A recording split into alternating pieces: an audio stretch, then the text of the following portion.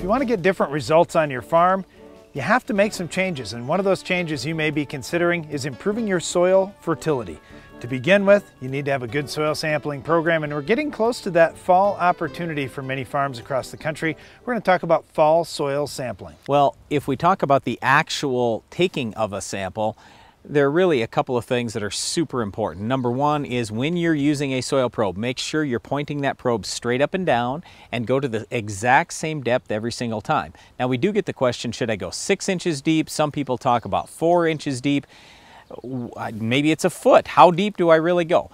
Look, for most people, 6 inches is what we're going to recommend. That's kind of the standard in the industry. We've done a bunch of stuff at a foot. There are some people that are in no-till that like 4 inches, but for most people, we're just going to say a 6-inch soil sample is great. Yes, it'd be nice to have a deeper sample for nitrate or sulfate, but 6 inches, if you just want to pull one, that's probably your depth. If you've never taken a sample before, this seems a little bit daunting. You say, boy, I'm not sure, but like Brian said, it's really a pretty simple process. Then you just bag those samples up, send them into a lab. Now, there used to be some different things that people would do, drying samples and these kinds of things. What we found is our soils lab. We work with Midwest Labs in Omaha with our farm. We just send it in how it is, and they take care of it from there.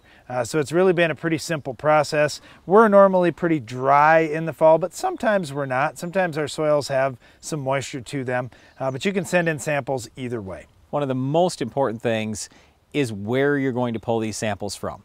There are a couple different ways to look at this. Yes, you could do grids or you could do zones. One of the things that we often tell people too is you can adjust your point where you're going to pull that sample in the grid or in the zone based on certain spots you find on your yield map. So if you've got a really high yielding spot or a really low yielding spot, maybe you want to adjust your grid point or your zone point to that one spot to figure out, well, what's really going right there or what's really going wrong there. And then ideally, we'd like to see you keep that same spot for tissue sampling next year. So it is kind of important to look at where these spots are, and we're going to base some of that stuff on the yield monitor. Like we talk about with many things on Ag PhD, we always walk before we run. So if you've never done this before and you say, I really want to get good at this, how do I do it? I'd pick one field.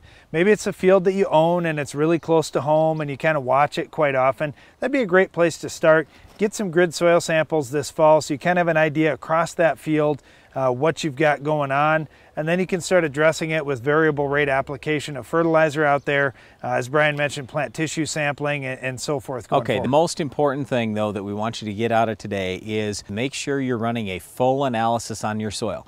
Don't just get NP and K. Make sure you get soil pH, cation exchange capacity, micronutrients, base saturation. Get everything. Get a complete test. And then over the course of this fall and next winter, we're going to teach you how to read that soil test so you can make your own recommendations for your farm for next year. Weed control can make that kind of difference as well. We'll show you how to stop this week's Weed of the Week coming up later in the show.